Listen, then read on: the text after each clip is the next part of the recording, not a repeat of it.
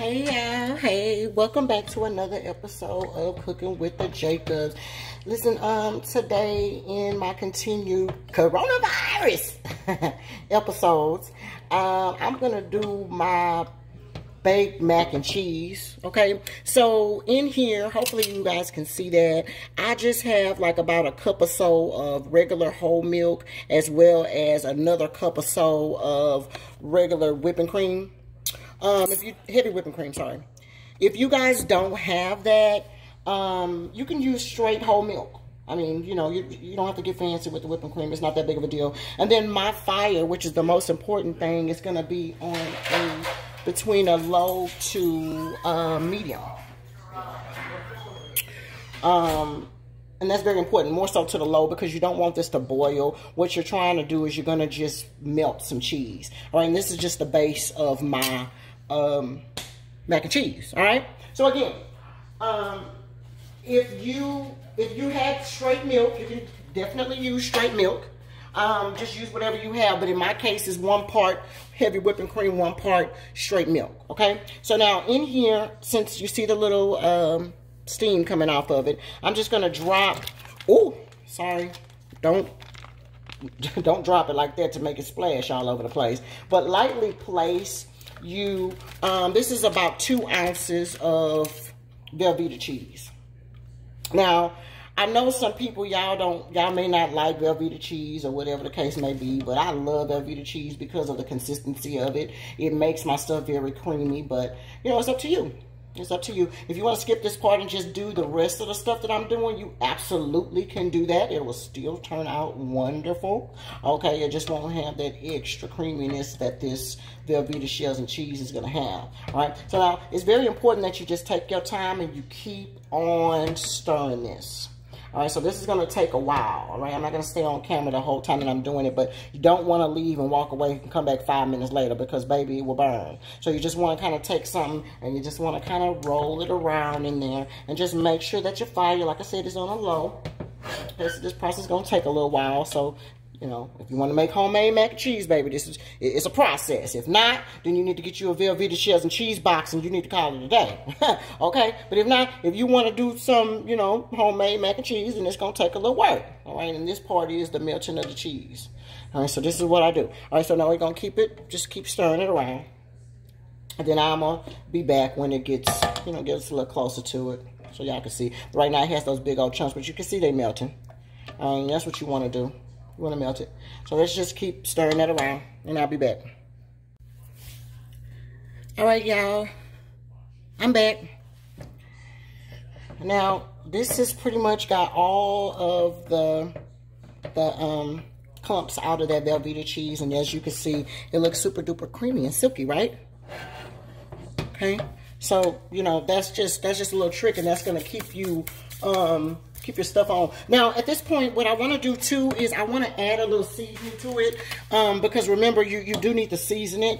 So I'm going to put a little bit of Tony Chachere in it, like about a teaspoon of Tony Chachere, and then put a little, that's, all that is seasoned salt. That's all it is. And put that in there. And then also, I like garlic, of course, so I'm going to put some garlic powder in it.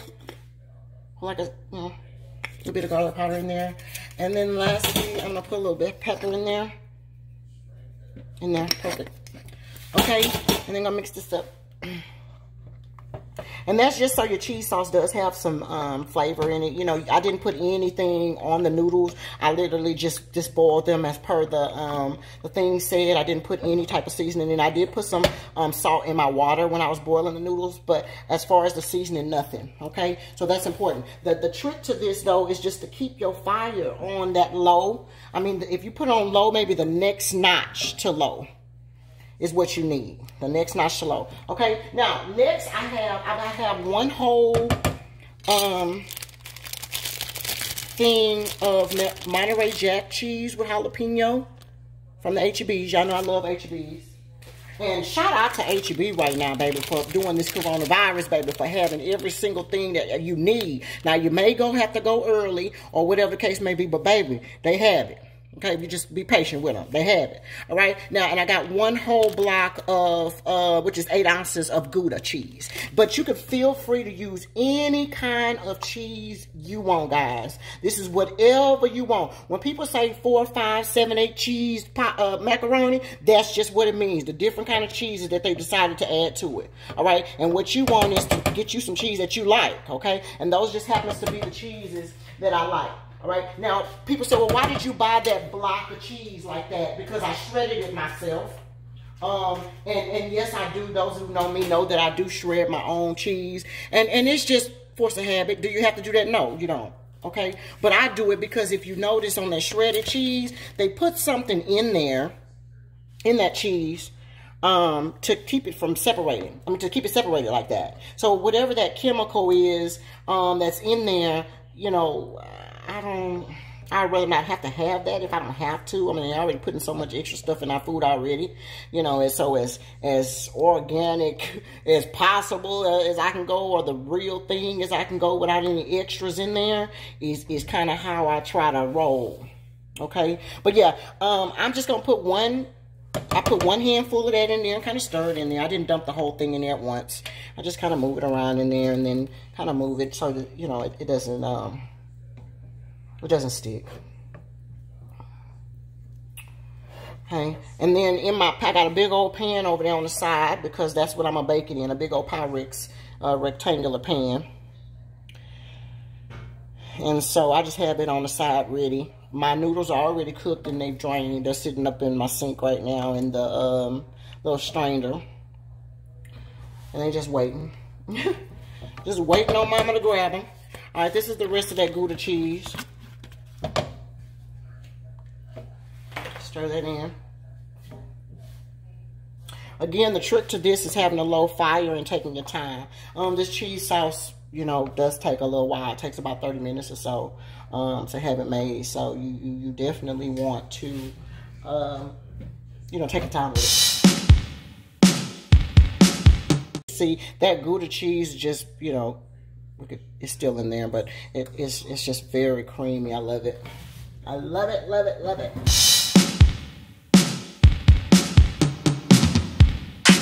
It has a little bit of chunks, a little bit of pieces left in there. That's okay. Just make sure you keep on stirring it so it doesn't burn. But in the meantime, I'm taking another handful of this Monterey Jack cheese with jalapenos in it. And it's going to be a little bite. You know, the Jacobs like a little... We like a little spice in our life.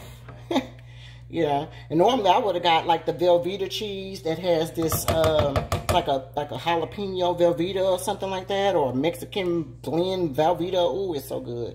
I normally would have used that too, but like I said, it's the coronavirus, so you got to grab what you can get, girl. They didn't have that kind at the HEB's when I went, so I just had to get the regular kind. I don't have time to be dropping bowls and dropping nobody for no Velveeta cheese, y'all. So we're going to just get the regular Velveeta cheese and it's all good. Okay. You're going to just stir that in.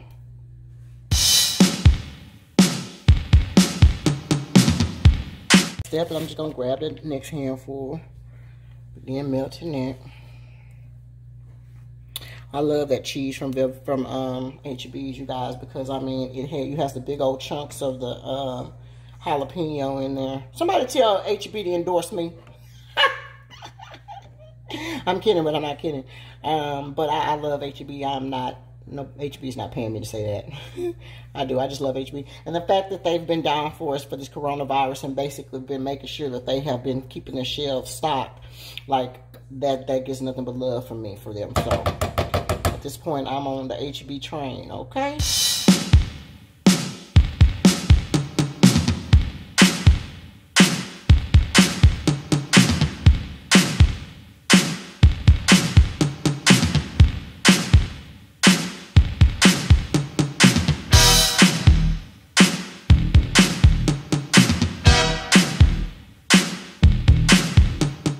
I'll be back, y'all, when it's ready. Alright, guys, we are back. This cheese sauce is pretty much ready. it starts getting thick. So you want to make sure that it's, you know, you got all the clumps on it. It's okay if you have a little bitty clumps in there. We are going to bake it in the oven, so it will have time to do what you want it to do. Just, you know, make sure that it's no strings, nothing big or whatever the case may be. Just make sure you can pour it in there. All right. Okay, y'all, now I'm back. Okay, so I switched over here. And, like I said, it's just my noodles. That's all it is, literally, just noodles. I cooked them just like the package said. And the only thing that I put in those noodles was just a little bit of butter. Okay? And that's just, just because I like butter.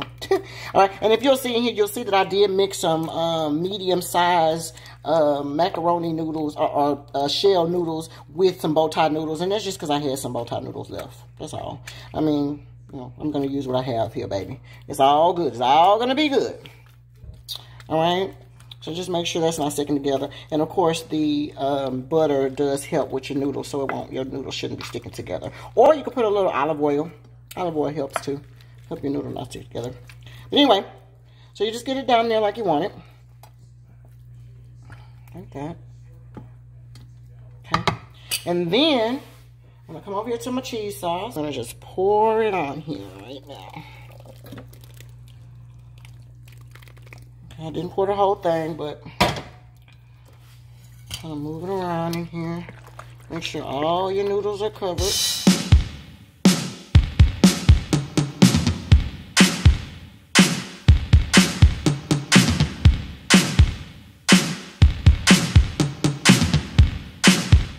I'm about to show y'all how to make that cheesy goodness crust, baby. I'm about to show y'all. Just make sure all of your noodles are covered in there. Now, here's where my other thing comes into play. I have some Mexican blend, and that is that shredded cheese that I was telling you about. And we're going to put that all over the top of this thing, baby. It's going to be a ooey gooey cheesy goodness. You understand me? Alright, so we're going to take it and we're going to put, we're going to just put the cheese on there, baby. And you want to get some crust. You want that cheese crust to be bubbling over and brown, baby, to let you know it's baked mac and cheese. You got to put some cheese on top of that. Now, in my case, this is a Mexican blend, so, sorry, y'all. Bumping the camera. You're gonna, just graciously put it all over. It shouldn't be a part without some shredded cheese. You understand? So you're gonna need a whole bag at least. Shoot, at least half the bag. But almost one of them little whole bags, one of the ones that cost like about $2.50 or so. 2 for something. Shoot, you dang near gonna use the whole thing messing with the Jacob's cheese, baby.